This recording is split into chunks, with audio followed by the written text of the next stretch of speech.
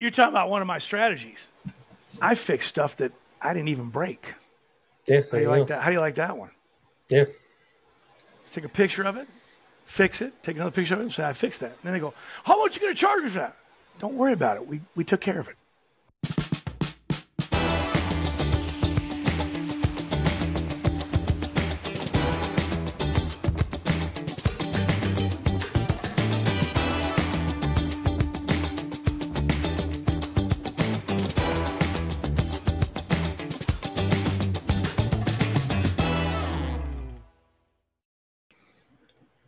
I feel like in our interactions, you have shared that you have a real interesting background in this industry. And you probably know as much as anybody I've talked to about the history of the industry. And I find that super fascinating. And so I would just kind of love to dive into the story of Ron. So that's what I have on my mind. Okay. Is that fair? Is that okay? No, you can leave out what it... I'll answer any questions. No, there's nothing to hide. I mean, I've been doing this for 40 years, man. All right. I mean, surface cleaners were invented under my watch. You know what I mean? Soft wash systems. What does that mean that surface cleaners were invented under your watch? Let's start there. It means that I beta tested them. Who was the first? One of the very first ones. Who was the first? The guy's name that was first was some guy in Oklahoma, but I don't remember his name. And then, I don't want to tell these proprietary things like that. This stays out like somebody stole it. You know what I'm saying? But the company, let's just leave it nameless. The company that I beta tested it for, was not the original. They were not the original maker, but they were one of the biggest in the business. So they were able to come in and mass produce them and really, put them out. Mm-hmm. 40 years ago, when you got started, hot water and cold water did not combine each other. That's right. They didn't exist. You had to have a hot water machine, which was steam, and a pressure washer, which was only, at the time, 1,000 PSI was tops and 2 gallons a minute. Really? Yes. Really. How was the industry different back then? Like, how was the world of pressure washing different 40 years ago? There was no line item in anybody's budget to clean sidewalks. It didn't exist. We had to invent it and make it happen. Now, is that just because it... Sorry, I was going to say, is that just because, like, I mean, two gallons a minute, so you're taking, like, you're not doing a sidewalk taking you all day, or like a store, like a week to do a store? A giant Target shopping center took almost 10 days. Now it takes 6 hours. Mm-hmm. 10 days. Mm-hmm, yeah. We used a steam cleaner because we knew we couldn't damage the sidewalk. So we used a Sioux steam cleaner. If you ever seen a Sioux steam cleaner, they're mounted on trailers and they're the size of a vehicle. You know what I mean? That's how big this thing is. Okay. And it puts out 300 PSI, 300 degree plus water. I mean, that's what steam is. And, it would melt the bubble gum off the sidewalk. Now, was it a better way to take gum off the sidewalk? Probably a safer way, but it was very time consuming, very, very time consuming. And then you had to go back and pressure wash the sidewalk. So you would remove the bubble gum first, do a little bit of the detailing, then you'd come back and pressure wash the sidewalk, and then do the detailing in that aspect. So it was kind of you always would have the guy out with the steam cleaner out in front of the other guy with the pressure washer, and the steam cleaner was much slower. So you always really had to give that guy a real big lag time because you would always catch up to him with the pressure washer. And that's just using a wand. That's how it was done. Yeah. Huh? How did you get? There was only a wand. There was only a wand, and for years, because when the service cleaner came about and it was out for about 10 years, people would ineffectively train their technicians to the use of the wand, and the people didn't know how to like. You'd get a technician go, "Hey man, my service cleaner's broke. I'm wrapping it up for the night." And we're like, "Wait a minute." For the first 15 years, we cleaned with nothing but a wand. So when we trained somebody for 6 weeks, we didn't give them a surface cleaner. We made them wand everything. Yes, took longer, more time consuming, but we wanted them to understand how to use that tool because we ourselves even forgot, that, oh my goodness, when the service cleaner breaks, doesn't mean the job's done. You're you're going to go ahead and finish it with a wand. And it is a pain in the neck, and it's very labor intensive. I'm sure you've done it, Ryan. I mean, come on. Yeah, no, when my first job was, I had a 3.5 gallon machine and no surface cleaner. And I mean, it was all residential. So I did driveways, and you finish driveways. Yeah. It takes an hour and a half with a wand, and it takes 12 minutes with a surface cleaner. Those are the real numbers I'm giving you right there. Those are the real numbers. I quoted based on, when I started, I quoted based on car size. So I'd pull up a driveway. It's like, okay, that's a good way to base them on. I was like 30 minutes for the size of a car. This driveway holds 4 cars. That's 2 hours. There we go. And that's how I came up with my pricing. I love using geometry. There's so many guys try to make things so complicated. A parking garage, Ron, how do I bid this parking garage? It's giant. How many spaces does it have? There it is. Calculate whatever you want to make times the amount of spaces. That's the number for the parking garage. It's not rocket science. And in these shopping centers and homes, everything's geometrically built. You know, you're in the construction business, Brad. You know this. Tell me that a commercial shopping center, the shell of that center, is not identical to every other one. Am I wrong? Yeah, of course they are. Yeah. They're 120 feet deep or 90 feet deep, depending on if it's big box or if it's the retail section. Now, I'm not even in the building business, but I know these things because why? We've measured so many of them. We don't need to measure them anymore. We know a grocery store on average is 4,500 square feet across the front of the sidewalk. It's what it is because there's construction standards.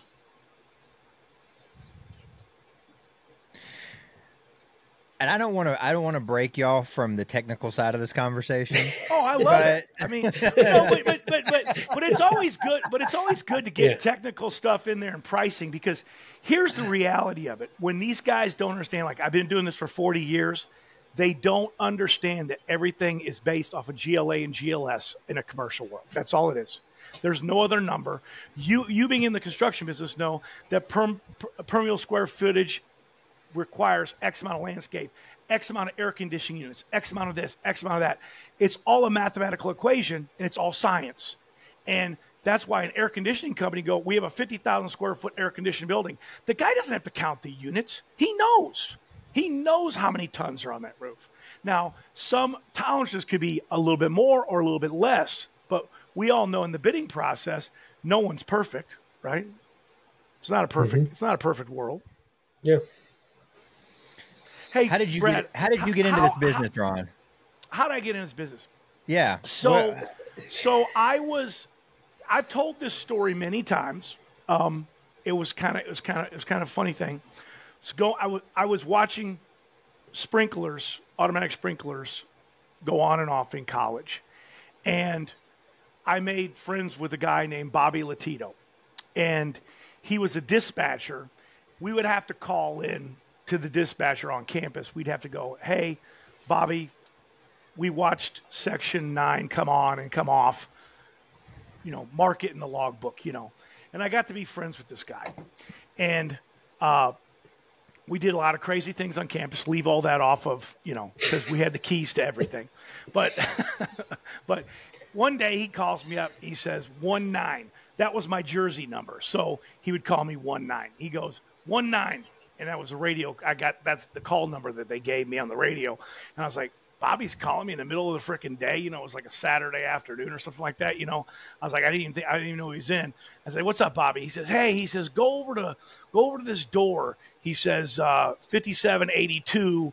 He says, it's going to be difficult to find, but it's a janitor's closet. I said, a janitor's closet? I said, okay. And I said, what are we doing, man? He says, just shut up. Go over there. I'll tell you what you're going to do when you get there. I get there. I find the key. First thing I do is open the door up, and it says, if you touch any of my blanking stuff, I'll kill you. And it's signed Mo. Okay? And I know who Mo is. He's like this 6'8" janitor, right? Yeah. It's this big, huge guy. You know what I mean?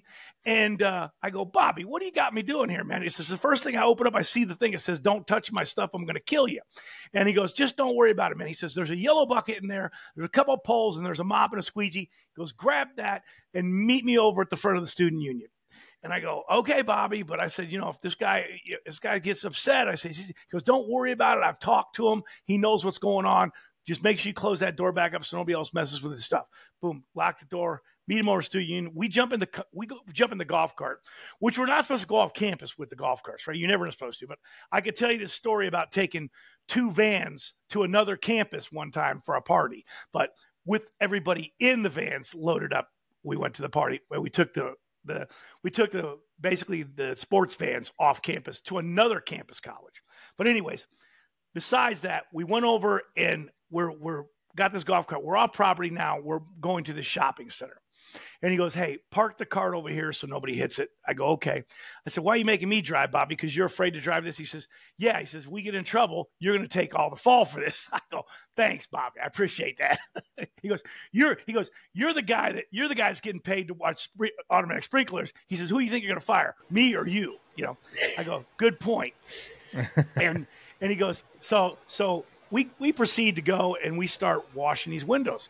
And Bobby's like a master window washer, right? And he's washing these windows. And he's got this little book. I don't know if you guys ever seen those things. Like back in the day, there was this little NCR, it had the carbon paper in it. You'd fold it over.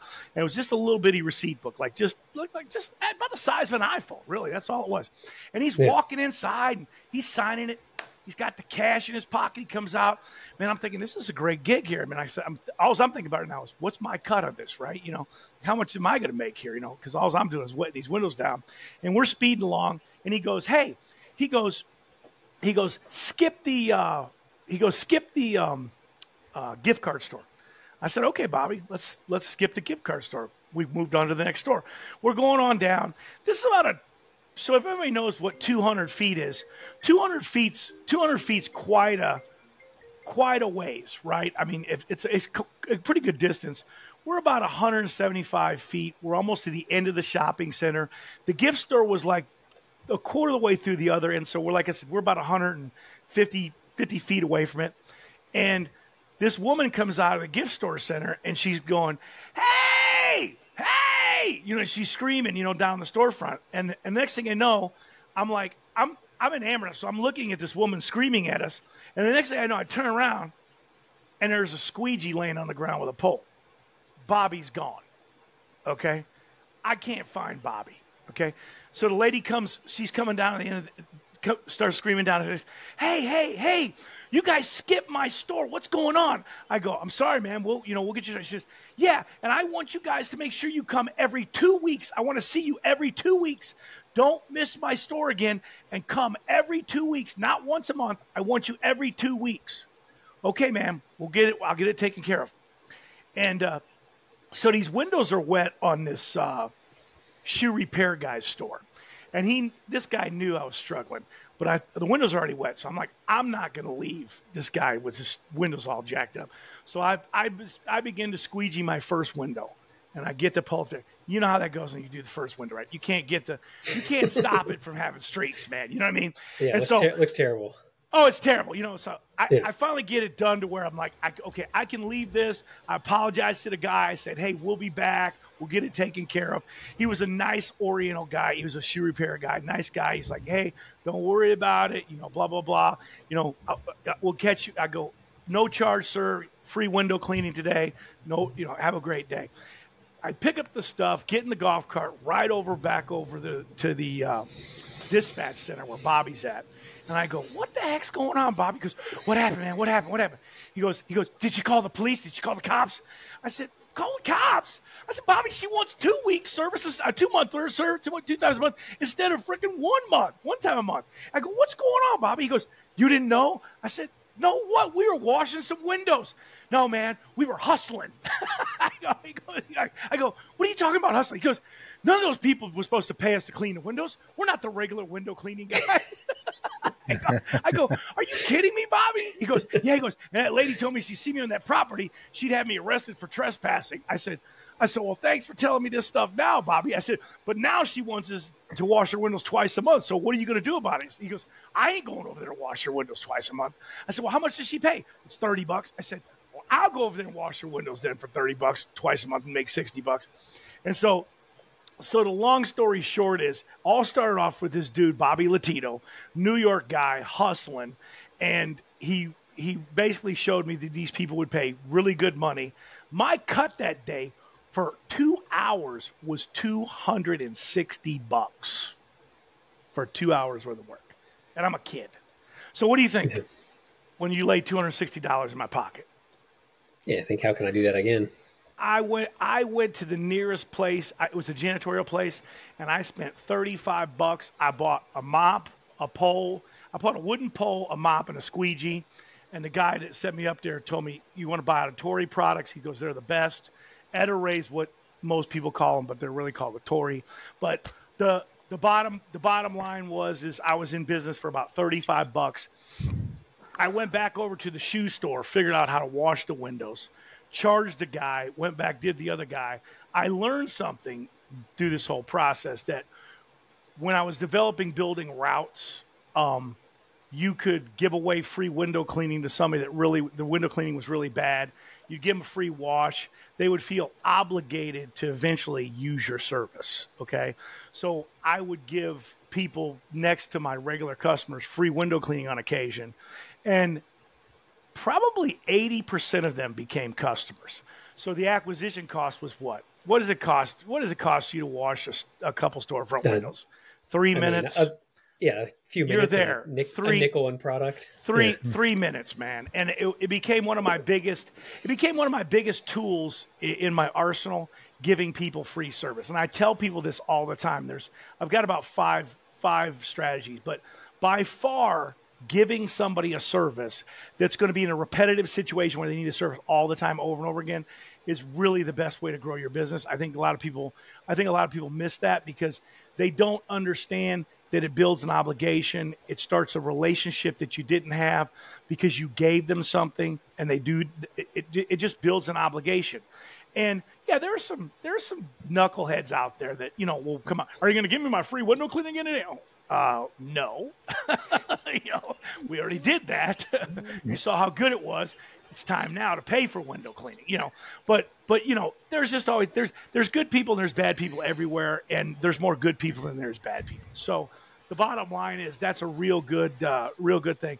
It's funny, that shoe repair guy, the Asian guy, that guy got me more customers than anybody ever got me. I couldn't believe how many people this guy knew. And contractors don't really think about this, but a shoe repair guy, who's coming in to get their shoes repaired at a shoe store? Who is it? Business people. Is it the guy that's got the $19 shoes? No, it's the guy that's got the $500 shoes. That's right. This guy knows everybody, and nobody thinks about that. One of my other biggest leads was a guy that did fountain restoration, and he called me a dummy the first time I met him. I was sitting in a BOMA meeting at a lunch, and I said, Bert, what's going on here, man? I said, there are none of our customers at these meetings. I said, I joined this organization. It cost me $1,000. And he goes, are you an idiot? I go, what are you talking about? He says, look around. He says, all these other guys in here are service contractors. He says, start shaking hands and kissing babies. They know all the people you want to meet. And if they like you, they'll introduce you to them.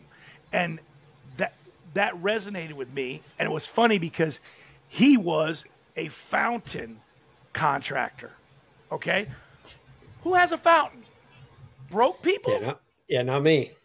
No broke people have fountains. No, so here we go again. I got a shoe repair guy repairing Gucci handbags and Italian shoes, like you said, worth $500, knows every rich person in the world, and now a fountain guy that knows probably knows the same people that have the Gucci handbags and the Italian shoes.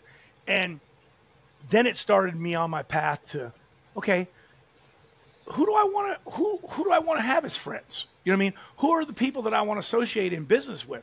Do I want to associate with the guys that are at the bar at 5 o'clock every day, drinking their paycheck away? Or do I want to associate with these other type of people that are thinking about growing their business and doing the right things in business and going to networking events and getting to know other people and shaking hands and basically kissing babies?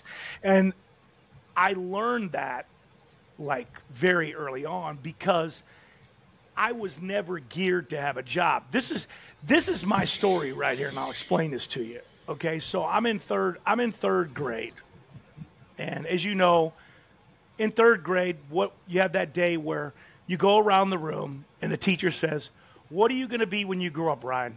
What was your answer? What was it? Let me hear it. Oh gosh, I probably would have said a baseball player or something. Yeah. A baseball player, Brad. I probably told people I was going to be an architect because that's what everybody told me. They told you to be an architect, right? So here we go. Those are the type of things. Well, I got to go to the principal's office because I said I was going to own my own business one day.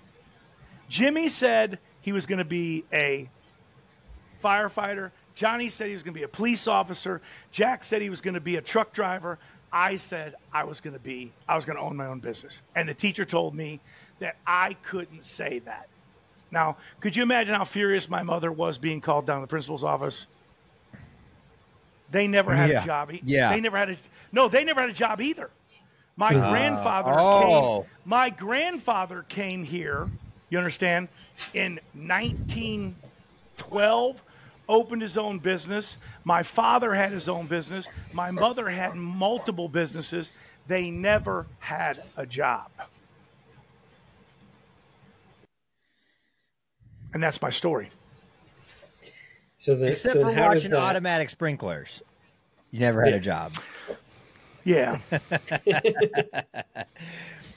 So, I mean, I really want to just say this because if anyone misses what you said about the shoe guy and the fountain guy, they're missing a huge nugget.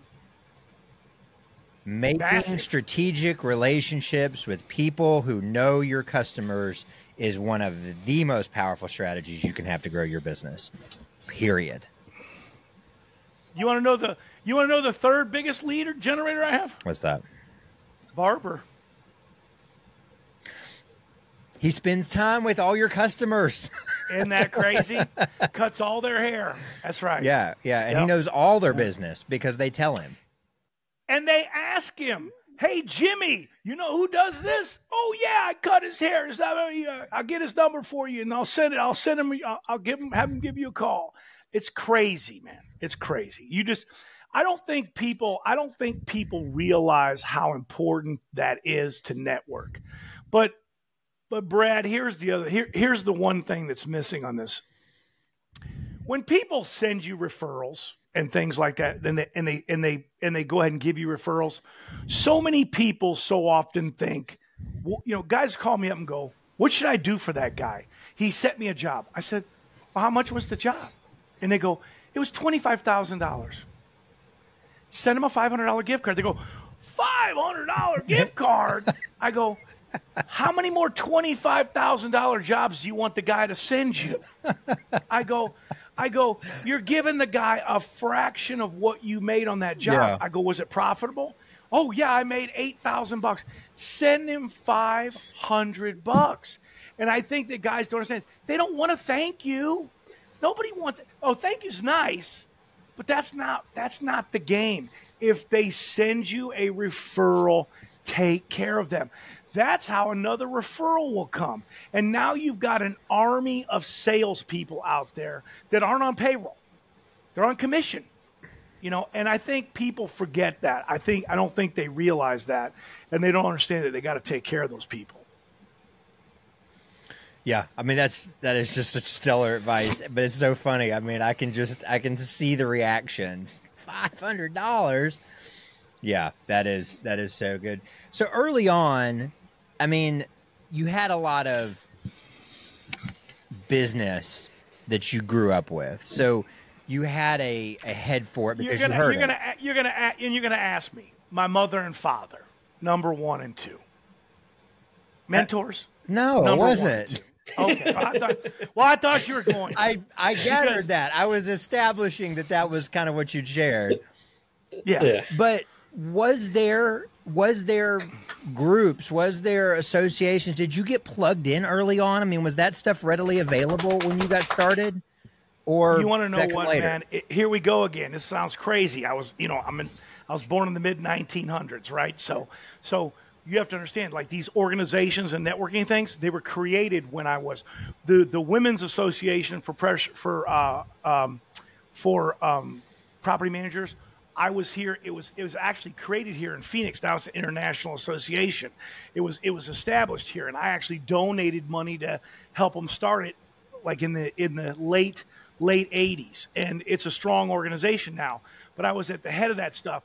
BOMA was just being birthed at the time, a Building Owners and Managers Association, which is a huge international association. Huge. I mean, it's ginormous. It's now an international thing. The women's is still just a national association, but BOMA is an international. And all that stuff was created and invented over the time period that I've been in business. So, yeah, was I plugged in early? Was I active with it? Absolutely, man, because I knew all those things were important because I saw my own mentors, with my parents. They were constantly going to these events, constantly going out to their events. My father was a lion. He always went to those events because why? You met people there and you did business with it. Yeah. Did they do charity events? Did they do, pancake breakfasts and raise money for charity? I saw all that happen and how big that was and how much that influenced even their own business. Mm-hmm. And I knew that, we could do a whole segment on how being interactive in your community and donating your time to your community, not the United Way, not donating money to the United Way. That's not going to do you any good.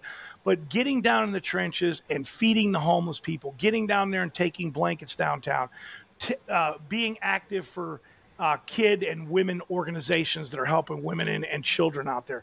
It's a huge thing. And customers, what I always try to tell people is, find out what your customers are involved in and try to support them and get behind what they're doing if it's something you think, not fake it, but something you think you could potentially do in your life. Like for the last 15 years, I got this organization. It's a great organization. This woman literally helps homeless teenage girls, okay? And every year, I donate money to her all year long, but every year we have a big thing for Christmas. And we take them out for a Christmas dinner, and we get them a gift card as big as we can get them, because some of these girls are literally living under bridges, okay? And it's terrible. It's terrible that our system has failed them. Everybody always goes, well, Ron, is our goal to get these girls, off from the bridges? Of course it is. But it's not to get them into the system, because most of these teenage girls, the system, I can tell you horrific stories, the system failed them dramatically. You know what I mean? Like the system's no good for them. But over this time period now, I've watched these teenage girls become women, and they keep coming back to these things at Christmas time, and they donate their time, and then they try to help other teen girls. So this thing that started off as like 9 girls now is 100 and some between women and girls that are out here supporting this thing, which is really one of the coolest things I ever got involved in, because you're helping these people that need help right in your community. I always say, what's wrong with the world, right? How come there's so many homeless people? If we ourselves don't take care of this, these are our neighbors. We have to take care of our neighbors. We can't rely on anyone else to do it. You've got to do it yourself. And every person out there has to embrace that and say, hey, man, I'm going to try to do my part. So about 10 years ago, I made a commitment to always do some kind of community event once a month. I make a once a month commitment to do a community event. Sometimes you guys seen the videos. I take my kids. I make my kids, I don't want to say I make my kids, but I try to tell them, I said, look, man, I go, I know that guy stinks, but give him a hug. You know what I mean? He probably has had nobody hug him, nobody shake his hand, look into his eyes. I know his hands are filthy. We're going to go home. We're going to go home tonight to a bath. You're going to be able to shower with hot water and clean stuff. Remember, he's living under a bridge. You know what I mean? And we feed him. You've seen, I think you guys have seen the videos. We feed about 1,200 of them twice a year. And I've almost gotten arrested for doing that too, just so you know. That's a shame. It's against the law to feed homeless people. Do you know how I got out of it? How? We were on video, and I haven't put the video out there yet. We were on video, and I asked the sergeant. I said, Sergeant, do you have a grandmother or a mother? He says, yes. I go, has she ever baked you a pie and given it to you? He goes, yes. I said, then you got a collar to bust right there. I said, go get your grandmother, arrest her, because apparently it's against the law for her to give you a pie. So it must be against, you're telling me it's against the law for me to feed these homeless people because I'm giving them the food. And I don't know what that guy thought, but he completely did a 360. They got in their car and they rode away. Maybe reason finally cranked into his head. I don't know. Or humanity. Yeah. So what we could talk a long time about the fallacy of all that kind of thing. Yeah. I am, and Ron, you've shared bits and pieces of this, so I didn't know how you got started. I didn't know how that happened. So you're cleaning windows. You got a great referral I'm network. cleaning windows and I'm shoving cards under vacancy doors. Yeah. Because I'm only doing storefront windows at this time. No other windows. Yeah. I tried residential, and I did that one time. Even took the wife with me, and that was like, whoa, we ain't doing that, man. That'll never happen. And I didn't do that till later on. Yeah, one house, that was it. I did. It's enough for me to know I'm done with that. Yeah. So I'm shoving cards underneath the doors. Yeah. And a company called Wessex, Barbara Darley, they're a huge major conglomerate. She calls me up and says, hey, Ron, I really would appreciate if you'd stop putting cards under my vacancy doors. I'm having to pay my porter guys to remove the cards because when my leasing agents are showing them, and she says, man, I don't know how big your window cleaning company is, but she says, you are hitting every shopping center that we have, that we own. I said, at the time, it was just me, man. Yeah. I was not big, but I was hustling. And if I didn't have business in that center, I'd shove the cards. So I would drive around till wee hours of the night. And I'm going to tell you a little bit of a story about how this is moving from window cleaning to pressure washing. Okay. And I'm shoving those cards. And I go, Barbara, I said, it's just me, man. I do this as a side gig. I'm going to college and just trying to make some money to pay my tuition. Now, I wasn't trying to make any money to pay no tuition, but you know, it always helps to put that in their head. You know, hardworking college kid. You know, Yeah. She says, well, by any chance, do you clean sidewalks? And I said, yes, I do. I had no idea I was going to clean a sidewalk. And she's the woman that gives me the Target shopping center. It took 11 days. Mm-hmm. 11 days. And that's how I get into it. And then from there, I knew at that point that the way we were doing it wasn't looking right. So that's when I started investigating. I was lucky again. One of my friends I went to high school with, his name's Rick Shadone. His father had a rental company. So we were renting the pressure washer. We were renting the steam clean machine from him. And then he gave me a tip. He says, hey, go down to this other buddy of mine. He didn't even sell me the original equipment. He says, go down to this buddy of mine to R&L Rental. And it was like 6 miles down the street. He says he has some bigger equipment that might work out for you to do this a little bit better and more efficiently. And sure enough, it was a Landa dealer. And the bottom line was, my first skid. You remember the skid? No vehicle, no nothing. $19,600, and I paid cash for it. That's probably what, like you said, a 3-gallon minute machine and cold water. It was 4 at 2. Okay. With hot water. Very first machine they ever made with hot water. 4 at 2. And that's why it was $19,000. That same machine nowadays is like $6,000, $6,000 or $7,000.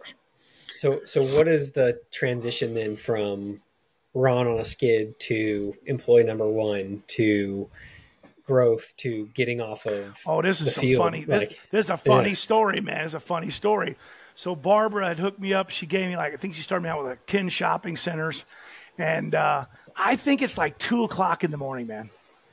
And I don't know if you know this, but you got a wand, okay? You didn't have any ear pods, okay? There was no ear pods back then, right? You could have a big old disc player on your side or whatever it is, or actually it was a cassette at that time. Cassette player made with some wires and stuff like that. You know what I mean? That was the tops. But I got none of that, you know what I'm saying? Because I got none of that. I'm just out there, and all you hear is and you're doing that for 8 hours, right? About 3 hours into it, you're already got your strategy of exiting this life. You're like, okay, I did a lot of thinking tonight, man. We gotta find somebody to do this. And I immediately like made that transition and started training people, which I was very fortunate to get Barbara as a customer because it gave me that baseline, one, to buy that big piece of equipment, two, to get an employee. And I always tell guys this is the thing. I rented equipment, man. And if I wanted to test a piece of equipment out, I rented it before I bought it. You know what I mean? I wanted to try it. If there's a way I can rent it. I do that same thing with a car today. If I want to buy an SUV, I'm going to go out and take one on a little mini vacation and say, hey, do I really like this car? If I spend $100,000 on it, why not pay it for a little rental, $400 or $500 a week, and really see if you like something? And I always try to tell guys, I had to work before I went out and bought that $19,000 machine. I had the contract signed, the agreement. I toughed through it with the rental, you know what I mean? But then when like I told you guys before, when we finally got the right equipment, we took that thing from 11 days to 6 hours. You know what I mean? So what a massive improvement that is. 11 days, 6 hours. How did you know how to price that first shopping center? Did you just kind of... I had no clue, man. You just guessed I had it. no clue. Yeah. No clue, man. I looked at it and said, man, this thing's big. I go, how many days is this going to take me? Yeah. You know, I had no idea we were going to get it down to hours. You know what I mean? I had no clue. That was something that if you want to jump ahead to that, when boy, that was a long ways away because I started doing a lot of fleet washing for the first 10 years. And then I hired my first actual, I had a lot of assistants. I had a lot of key workers, but I actually am finally employed after 10 years. I employed an actual GM. And I'll tell you a little funny story about this. I took off in 95 on a summer vacation in the motorhome for 90 days with my kids. And when I got back, my GM sat me down and he goes, Ron, I've been talking to everybody and they go, we want you just to stay out of our way. He had increased revenue, increased production, and basically just said, hey, can you go back on vacation again? I said, sure, man, I'm gone. I'm out of here. Yeah. Just sign the paycheck and thank you. No, that's a true story. That's a true story. And the guy was so good. He a few years later, he made me so much money. A few years later, he had an issue where he had to take a little sabbatical, and I paid him for an entire year off full salary and commissions for an entire year. He was not even around. But that's how good that guy was and how much money he made. And he made out pretty good at the end of the road too. But he's basically one of my key employees. If you want to talk about key employees, I could talk about them. I had a gal that was my office manager that she knew how to make systems. She knew how to technically write. She wrote everything that if I were still doing it to scale that I used to do it, I would still use that system. It was just she wrote awesome manuals, awesome systems. I haven't put it in AI yet because I know AI will steal it, but I'm. How did you find those people? I mean, did you get lucky? Did you know what to look for? So when you met this guy that could run your business, did he come up through the business? Had he done some? How do you?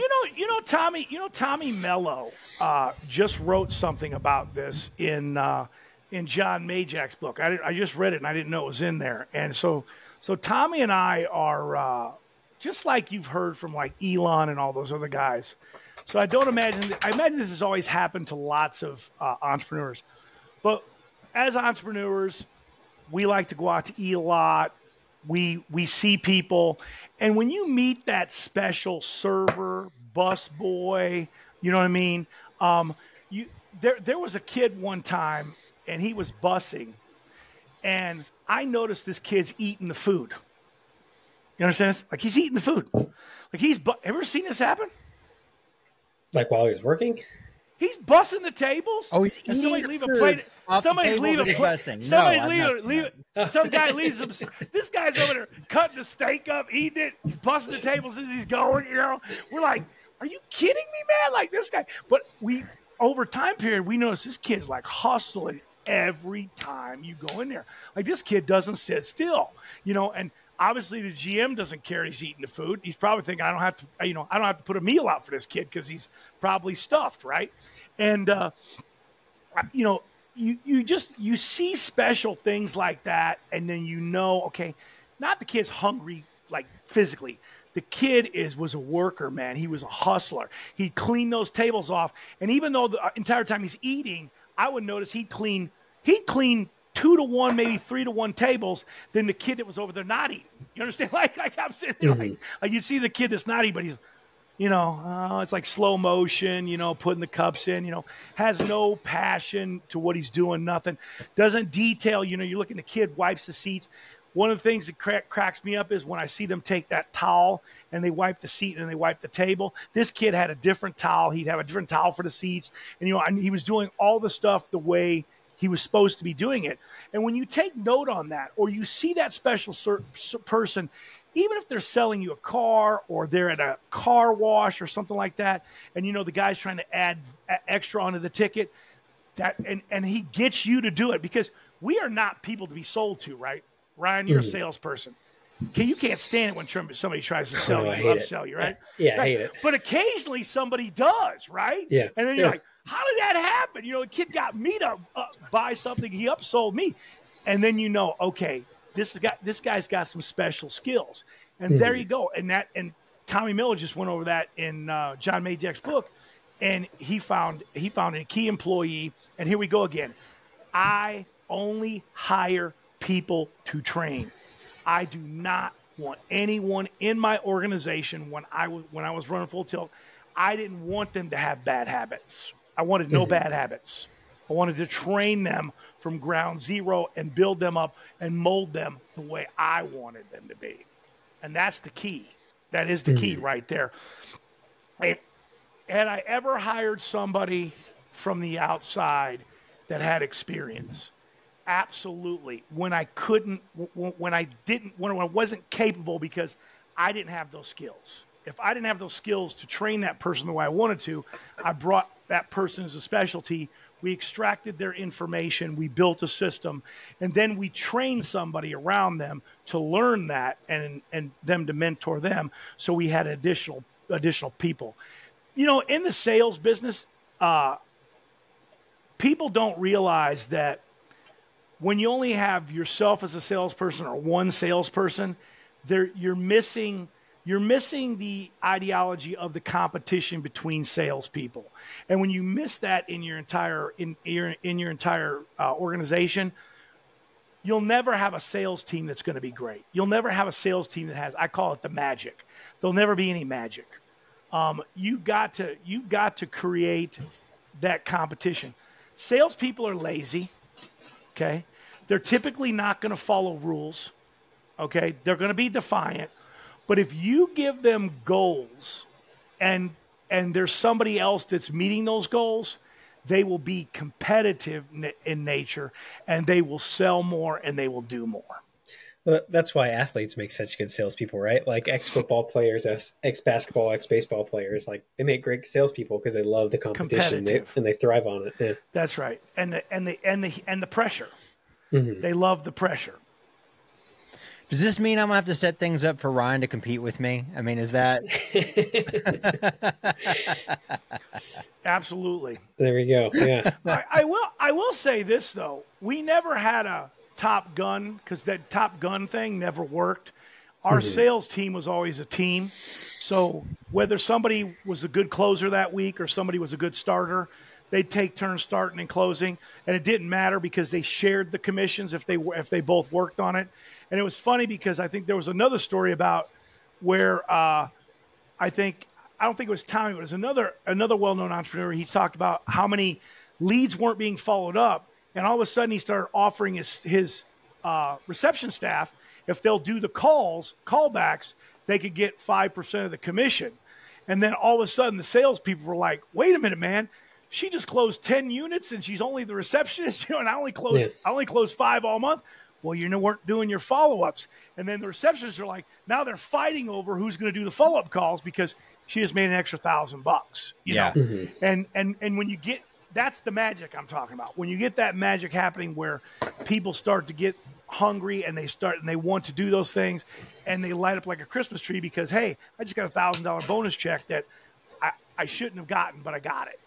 or wait, I got it because I did something I was supposed to do. And then when now you don't have to remind these people anymore that they have to do those things. All those, I guess what it boils down to, a lot of people write systems, but they don't have any checks and balances in their systems. And if you don't have any accountability on your systems, they're not systems. Yeah. So go ahead, Ron. I would say one of the things, and you can cut me off if this is getting too off topic, but one of the things I know just about you in general is you are a big proponent of free education. And obviously that comes from like years of training employees and all of that. But is that something just instinctual to you of like, hey, I like to train everybody, or did you have like... It's the most powerful thing I've ever done in my life. Yeah. So, but it didn't come from like, hey, I went to this like trade show that I paid for a lot of money and it was horrible, so I'm going to write this, or has it just been, hey, this has just been part of who you've been from the beginning, is you've been one to seek out education. My father always networked with all the professionals in his industry. And he taught me that, a lot of the ideology and things that he got and the strategies he got from running his own businesses were from these other entrepreneurs that he associated with. And back then there was no pay to play. They all just shared amongst each other because they knew that my father might know something they didn't know, and they knew something he didn't know. And now, even though they were competitors, they could put Johnny out of business now or whatever, because they're working together, trying to get as much of the market as they could. And also, they would also share the market, because there's always things that you don't do. And that's what people, when people think, oh, I'm scared of my competition, man, my competitors, I subbed more competitors out and wound up buying more competitors over the time period, because, the bottom line is, and here's the thing, when you go out and help, and everybody goes, well, you'll help your competitors, Ron. I go, yeah, I'll help them. How many of these competitors you think came to me and said, hey, Ron, it's just not for me. I got to bag it, but I got $300,000 worth of regular work and a couple of machines. I need to unload this stuff. Otherwise, my wife's going to leave me because I'm working 70 hours a week. I got to go back. I got to go back to the airport where I can work 9 to 5 and have a steady paycheck. Who do they come to first? Yeah, the guy that's helping them. Yeah, they're going to come to me, Yeah. So nothing is free, right? Nothing is free, right? Guys come to these events, and grant there's great free education, but the bottom line, the people that are paying for the events are the vendors and distributors that, yes, they expect you to support them when you come to these events. Is it something you have to do? No. But here we go back to that obligation again. When somebody comes to an event and they do really well off the information that they base themselves upon on the event, they do reciprocate by saying, you know what, Trudy, you know what, so-and-so, I went to your event. It was great. I need another machine. I want to give you a shot at buying that machine from you. A shot. Sometimes it's not a given, but it's a shot. That's why I don't understand why guys, they get mad at like guys for buying equipment other places. And then when they get a call to repair a competitor's equipment, they're upset. I want to repair that competitor's equipment that didn't answer the phone. I want to show you now that you made a mistake. I'm going to help you fix this piece of equipment so that when you buy the next machine, you're never going to make that mistake again. You're going to buy it from me. But these guys will hang up the phone on these guys. I'm like, that's not winning anything. How are you going to feel when that guy has 25 machines? And instead of buying from the original guy you were upset about, he buys them from the next guy that answers the phone and helps him. And you could have sold him the 25 machines in the future, but yet you did that. It's kind of like, burning bridges. You don't burn bridges. Yeah. You don't burn bridges. I burned a bridge once. It only took me once. I burned it one time. Yeah, no, we talk a lot about that. Like, I mean, business is built on relationships. And I think even still, like, and even more so now as we become more detached from like personal interactions and we get more into things like AI and into online Zoom calls and things like this, like all of that, I think drives the importance of relationships even more. And I think people are still like starving for some of that in business. Is they're used to just sitting in front of the computer all day talking to Chat GPT or whatever it is, and like, but then if you can be the guy who answers the phone, who calls him, who takes like the step to be there in person and shake their hand, like that is so much more valuable and so much more powerful than sending out a monthly email of here's our whatever our discount of the month. Why don't you come to our website and buy it? You will never run with the big dogs unless you're out there shaking hands. It's just not going to happen. And no website, no Google ad, no Google. None of that stuff is ever going to. You're not ever going to run with the big dogs through that. And I would be safe to say that it's changing a little bit. But if you had typically gotten a Google call for any type of substantial commercial job, it's probably a bad customer.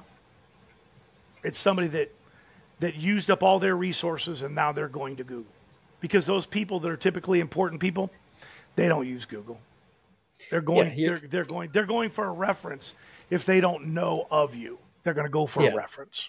Yeah, the CEO of Walmart's not getting on Google to find a local pressure washer to come and looking at the best reviews. If he's traveling, he might find a delicious restaurant, but he's not. Mm-hmm. Yeah, you're right. He's not looking. He's not going. We need our 5 stores washed in, Arkansas, mm-hmm. and he's not going to the Google to find a service contractor. No, absolutely not.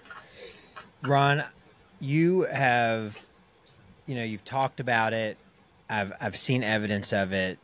Being involved with the association seems like it's been a big thing for you for a long time. I know that you've played different roles, that you've had leadership, and at the same time, and I say this not wanting to pick at anything, but controversial with some of the associations, but it obviously means a lot to you, and I'd be interested to hear your thought on professional associations in this industry in particular, not like which ones you like and which ones you don't like, but the role they play and why you're so passionate and continue to get back involved, even when it seems like maybe that wouldn't be the easiest thing to do. Well, it's not the easiest thing, but because what I've seen in customer associations, my affiliation with customer, not our own trade association, not our trade associations. I've seen that they're dying. They are dying for our industry to become organized, to become more professional. And people don't understand that if our industry was more professional and was more organized and had more association training that was directly related with, certification processes and those things, contractors don't understand. Those elite customers, they wouldn't even, well, let's say if they can't get a referral, they would go to the National Association and try to find somebody. They wouldn't Google somebody. They would go to somebody that has the credentials and utilize them. And guys don't understand. I don't believe they think how important that is. And they think their customers don't care. Because you hear it all the time. They go, yeah, well, no one's ever asked me if I'm certified. Well, because you're not certified. They already know you're not. Your competitor told them they were certified, and they just didn't want to feel stupid to ask you that you're not certified because they know they're looking on your website and they know you're not. Because if you were certified, it would say it. And, people think that those things don't mean anything because they're a piece of paper. Who certifies who? Well, guess what, guys? The industry is who makes up the certification standards. It's not a professor at some university that doesn't know how to pressure wash, okay? It's the industry professionals that create the standards. Professor at some university may write them, but the information has to come from us. It has to come from us. We're the guys out there. We're the guys out there in the field that know this and need this. And there's an elite customer out there that wants to desperately hire the absolute best people that they can hire. And normally that would be through a strong trade association. I mean, is somebody with real money, you're in the building business, are they going to hire a master plumber or somebody that just picked up some tools at Home Depot and said, I'm a plumber now. I'm going to learn. I watched a couple YouTube videos and I want to come out and to do all the new construction. I want to do all the groundwork and lay it out. How would that turn out? The customers you want only are going to hire licensed plumbers and electricians and contractors. The type of customer that doesn't care, you don't want that customer. I know. Yeah, that's it. I mean, and that's why that sums it up. That's why I'm involved in the association, because I don't believe in quitting, and I think that one day we'll have enough professional guys in the industry, even if it's only 200, it's thousands, but even if it's only 200 of the right guys that can make a stronger trade association stronger and wield that association, I think it'll be good. I think right now the PWNA is closer to that than they've ever been.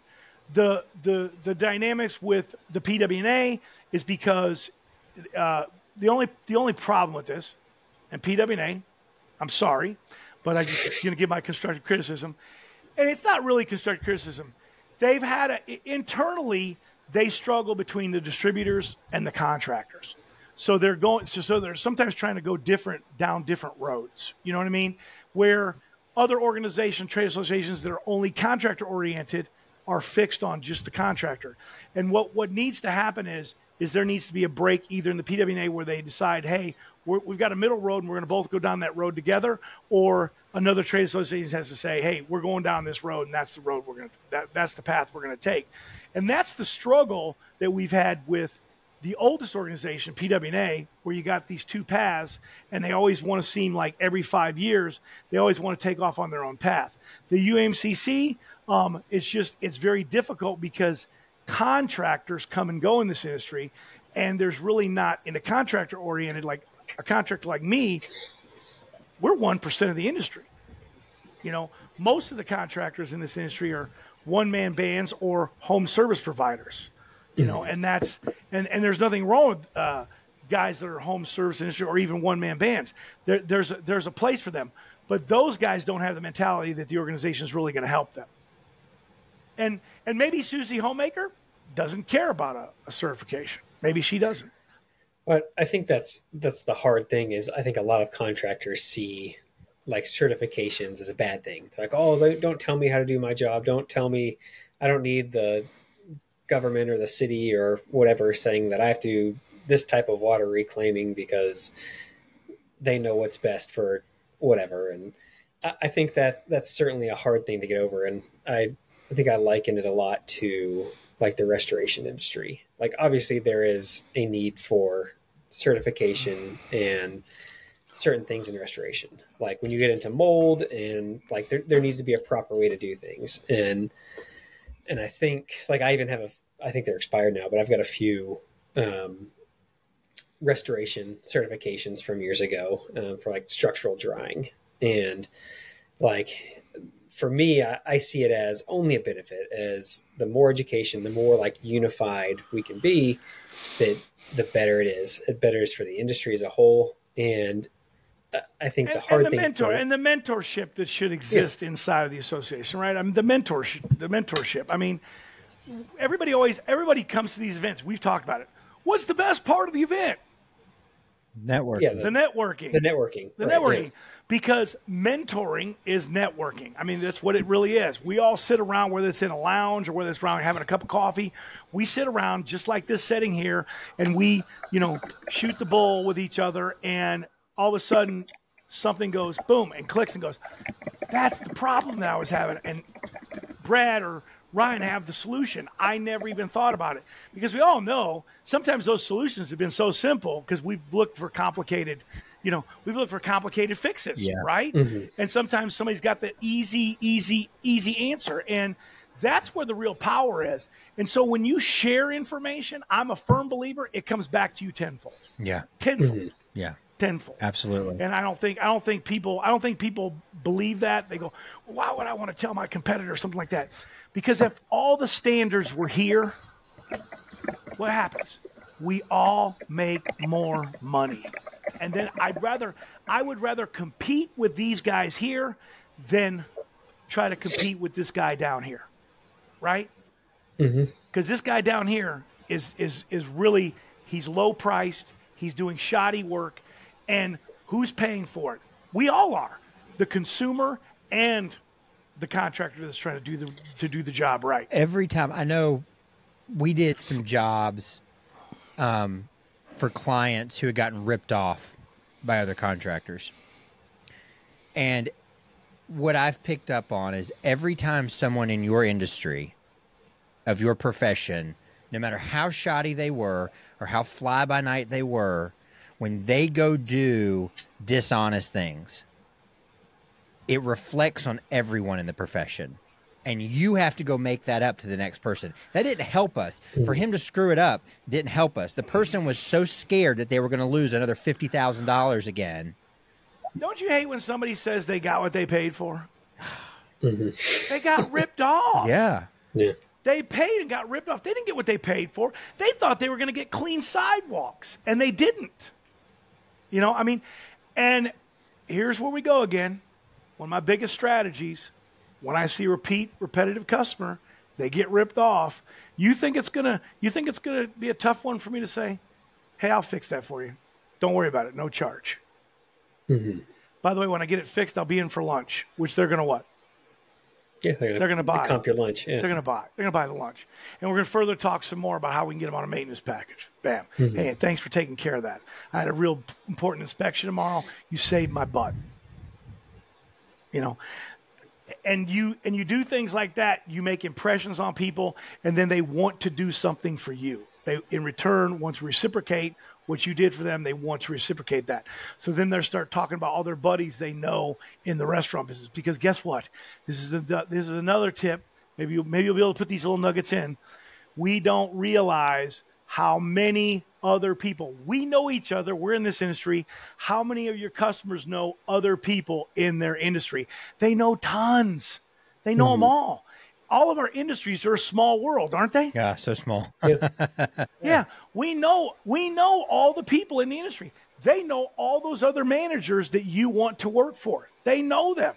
All you've got to do is ask them or build that relationship with them, and they're going to share it with you because inherently people want to help you. They want to help you. Yeah, and I think what's lost is that contractors don't realize that the tuition or the cost or whatever you want to call it for that networking is just the relationship building. And if you go, like, let's say I go and I clean a Chick-fil-A, I'm going to go Sunday because they're closed. I go and clean it. I drop off the check or I drop off the bill, send them an email, say thanks for it, whatever. See you next month or see you next week, whatever my thing is. You can do that forever. And you can keep cleaning that same Chick-fil-A forever. But if you go and then you spend time with them and you do those extra things, and you talk with the manager, then what's going to happen is they're going to see you as a valuable asset to their business. And when they go and have their meeting with all the other Chick-fil-A managers in the area, and someone says, hey, we're having issues with our drive-thrus really dirty. The guy's not getting the grease out of it. Who are you using? Then naturally they're going to make the introduction. They're going to build that network. But that won't happen without being in an actual relationship with the customer, not just a transactional relationship. Yep. Ron, I'm very interested in your take on this. I know when we were in the home inspection industry, it was a really cool time because it really was coming of age. You know, the professionalism, the business, the education, the licensing, all of it was coming of age. And I know that from the things that you've shared and other people have shared, I know I talked to another guy that 40, 50 years ago, there's a lot of ex-convicts in the pressure washing world. And it's come a long way from that. Isn't there? I think it's come a long way, right? And there's a lot more businesses. There's a lot more. Yeah. There's legit. There's a lot more legit. A lot more legit people. What is it going to take to go from where we are today to this vision that you talk about, where it really is a reputable professional industry that rivals some of the others that the people know, some of the other trades? I don't believe it's as far off as we think. I think that it's going to happen. There's always new people coming in with the passion. And I always say this, we need younger people to really embrace this and get on board with it. It's not going to happen with the old guard. You know, we see it in lots of trade industries. The older companies, distributors, manufacturers, they just don't want to change their ways. They're happy with the status quo, and it's going to take a younger crowd with new technology, and I believe it's going to happen. I think we're about 3 years out from seeing one of these trade associations just blow up and run with it. And it could be the PWNA, it could be the IWCA. I've always said this, and IWCA never gets any sound bites on this, but as far as the customer connection, the customer to the contractor, I'm talking about like contractor, customer, that's where trade associations have to focus, right? They have to focus on being understood that this is the elite contractors and this is where customers look for them. But no one really builds that bridge. I think the IWCA has, because they've gone and done some OSHA things that the OSHA bridge brings the customers to it, because they're there going, oh, here's the OSHA standards for window cleaning. And that was a big thing for the window cleaning industry. Ryan knows what I'm talking about. It's a big thing for the window cleaning industry, because a lot of those customers, they can't use anybody but somebody that's going to be, OSHA trained, or they got a big liability on their hands. And we're typically talking the high rise, right? Yeah. So now we're talking big money customers, right? They've done the job, and they've gone to associations like BOMA and the shopping center associations, and they've told them, and they've made an awareness of this. And that in itself is a huge thing, because when we talk about things like, monopolizing on, they're expanding, they're just going to keep compounding on top of each other, and it becomes more and more and bigger and bigger. And then all of a sudden, the old guard guy, here he is. Hey, where's your OSHA certification from the IWCA? I don't have it.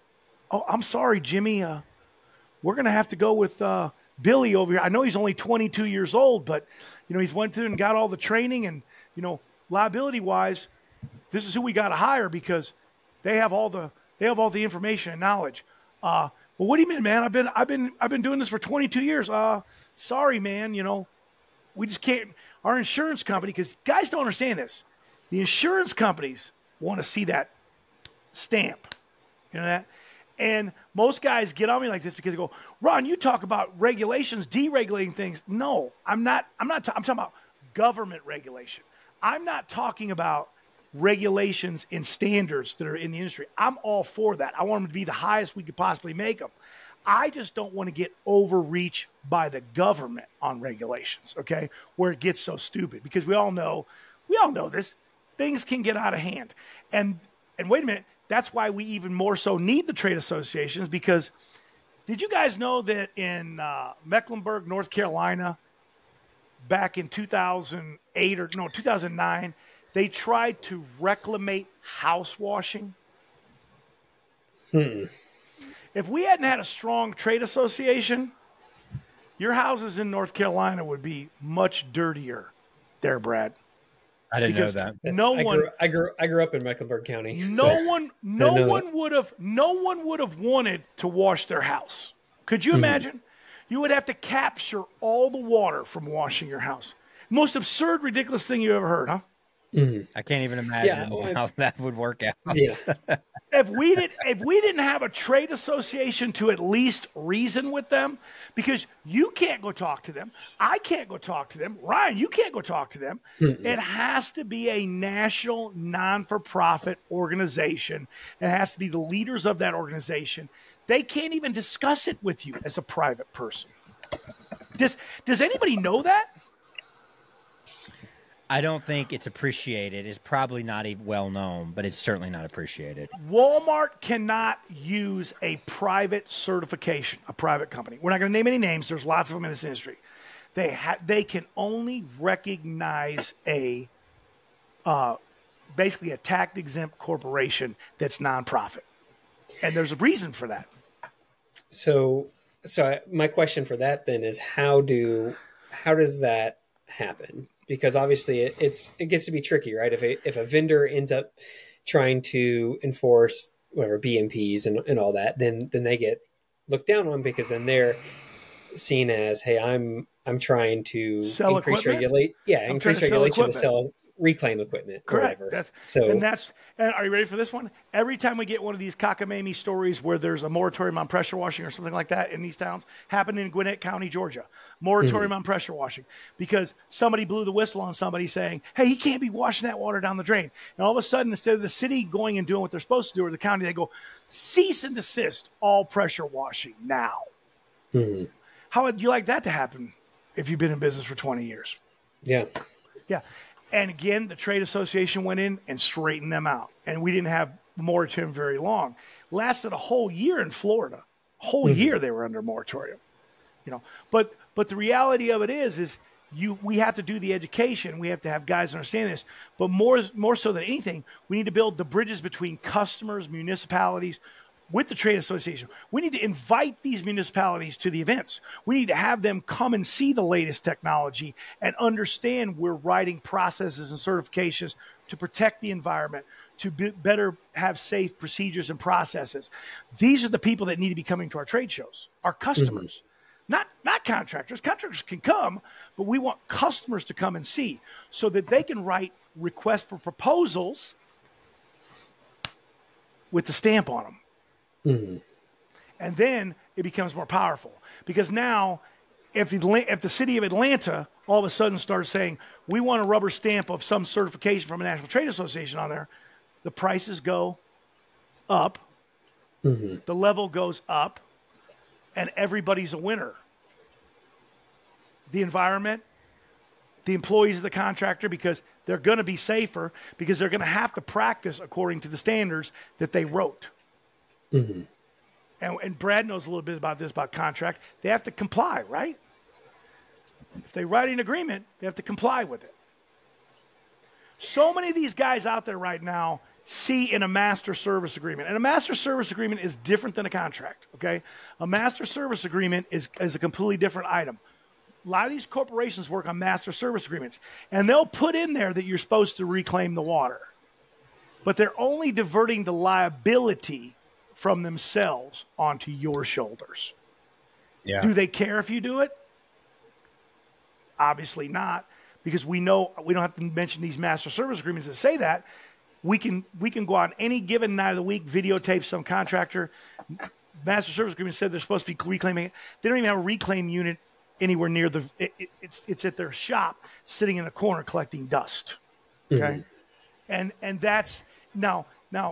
There's guys out there, and I want to make this statement, because if this makes the final cut, it makes it. But I don't promote any contractor to ever rat on another contractor. Don't do that. It's the wrong thing to do. It really is. It's the wrong thing to do. It'll never result in anything positive for you. Never. That's not how you raise the standards, right? No, go tell this guy if he doesn't know. Go show him, if he doesn't know. And if he tells you, oh, yeah, my reclaim unit's back there collecting dust at the shop and I'm not using it, okay, no big deal. Yeah. Fantastic. I'll buy it from you for $100. How about that? Yeah, I'll take it off your hands, right? Yeah. Whatever. But you don't go ratting people out. That's just not, it's not a good thing. It's just not a good thing. It'll never result in anything positive. Bad mouthing your competition never is going to result in anything positive. Amen. Never. And customers will fish. So be careful. Don't fall for the bait. That is I think solid advice. Yeah, I think in general that's good advice. Yeah. And whether it's for, and like, I've always been a fan of when I was cleaning houses, I had a list of probably 5 or 6 people in my phone who, if they were a roofing contractor, if they were a cleaner in another zip code, I had them in my phone. And so if someone said, like, hey, I've got a house in whatever, 30 miles, wherever outside of my range of where I was working, hey, who should I go see? I'd pull up their phone number. I'd give it to them around the spot. It's like, hey, use this guy. Like, obviously they're not my customer if I'm not going to be driving an hour out of my way for one residential house. But if I've got people in my network who I can connect them with, or I say, hey, I noticed that your I got your downspouts all clean, but I notice it is clogged up underground. That's not something I can do, but here is the phone number of a guy who does that for you. You can clean out your fringe drains. You better get a jetting attachment. That's a $125 jet that you could just hooked up to your pressure washer, man. Clean that thing out like that, Ryan. Come on. You could have, but the route I went was instead, hey, here's the number of the guy who will do it. I've already sent him a picture and told him about it. He's expecting a phone call from you. Then done. Let that be what it is. Let that relationship happen, and then it goes both ways, and then they help build up my business. In the same way for competitors too, is I hate when guys say like, well, if I'm training my competitor, or if I'm helping them out, they're going to steal my customers. It's like, okay, well, number one, like if you don't have like a signed contract, they're not your customer. Like if someone underbids you, or someone does like they didn't steal your customer. If anybody takes a customer from you, this is as simple as it is. I'm going to simplify this for you even more. Mm-hmm. If anyone takes your customer, they were never your customer. Yeah. But it's a little deeper than that, isn't it? Yeah. Because it's about that relationship that you have. Because even if you are not doing your job, even if you get caught with your pants down, if you have a relationship with somebody and one of those people come along and try to take that person from you, that person is going to call you and always give you the benefit of the doubt to either fix the problem, and that's what's going to happen. And if you screw up, well, then that's your own fault, because then you lost that customer. You lost the customer. No one took it from you. You lost them. Yeah, I would say what I found, especially true for my time in the industry, was my best customers were always the ones that I screwed up big on the first time I was out there. Like, is this a strategy now? You yeah, exactly. Screw up on the first job.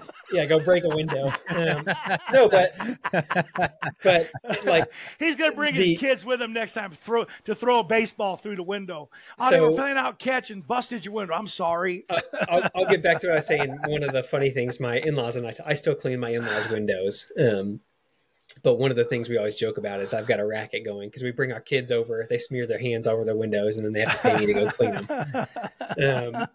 But no, what I found was always the best customers were the ones where I broke something went wrong, and then the customer saw me take ownership over it and fix it. And typically I would fix it before I even report it to them. It's like, hey, I broke this window. It always comes back to this. Trust. Yeah. All of a sudden your trust meter went up here. They could have said, hey, that guy could have just left. We wouldn't have noticed that window cracked, but he didn't. He fessed up to it. He took care of it. This is a guy we want on our property. So I'll give one very specific example, and then I can stop talking about this. But I had a customer where they had one of those like a flagpole in the front of their house, an American flag, and like the little adjustable connector thing that connects it to the house. I was there. I think I was pressure washing. I pulled my hose over by it and broke the thing right off the house. And so I was like, oh, great. So I got to deal with this. So what I ended up doing was, I stopped working. I went to Home Depot, found the exact same one, got it reinstalled, got them a new pole and everything. And then they weren't home at the time. And then what happened is when I called them to give them the end of the report, I said, hey, this is what happened. I broke this in an accident. I've already fixed it for you. If there's any issues you have going on, let me know, and I'll get a better fix for you. And that is that was a customer for life. Like, hey, I broke something of theirs, but before I even approached them with the problem, I had a solution. You're talking about one of my strategies. I fixed stuff that I didn't even break. Yeah. How do you like that? How do you like that one? Yeah. Let's take a picture of it, fix it, take another picture of it, and say, I fixed that. And then they go, how much are you going to charge me for that? Don't worry about it. We took care of it. You're good. Yeah, I think that is one of the best ways. They love that stuff. They love that stuff. They love this stuff. So many stinking strategies. Let's do a video on all these strategies one day, Brad. Let's do that. Let's do a video. It'll be a golden video. I think just of all the. They are so underappreciated and so effective, and that as somebody who spends a lot of time talking with people about marketing, I can tell you'd be better off to spend time on these strategies that revolve around trust and relationships than you would trying to crack the next code on your Facebook ads. You know, Absolutely, the ROI on this will be much, much greater. You know, there's either you have really two options if you want to grow your business, right? You can either get your customers to keep buying from you forever, or you can get your customers to get you more customers. And there's never a more powerful strategy than getting customers to get you more customers. Your best thing ever is your customer's testimonial or your customer's referrals. It's automatic. It jumps the trust meter to an 8. If they refer you to somebody or give you somebody's name, it goes to an 8. Yeah. Period. You know, and that's a scale of 1 to 10, guys. And you want people to buy. You don't even want them to buy from you until you're an 8. It changes the transaction. It changes the transaction. It is. You mean go out there and take care of that for me and bill me? Yeah. You like that one? Yeah. Makes guys all the time go, well, wait a minute. You're going to go ahead and do that work before they even quote. You give them a quote. Yeah, because they need it today and they trust me and I trust them and we're going to go ahead and get them taken care of. You know, those are the customers you want. So are we done, guys? Yeah. Oh, you got to do a conclusion. Yeah, no, I think that was good. I think that was awesome, man. Thank you, Ron. I appreciate your passion and your advocacy for your industry, and I know it extends well beyond anything that pays you back monetarily, and I appreciate that. And I appreciate your time today. Yeah. All right, guys. That's it.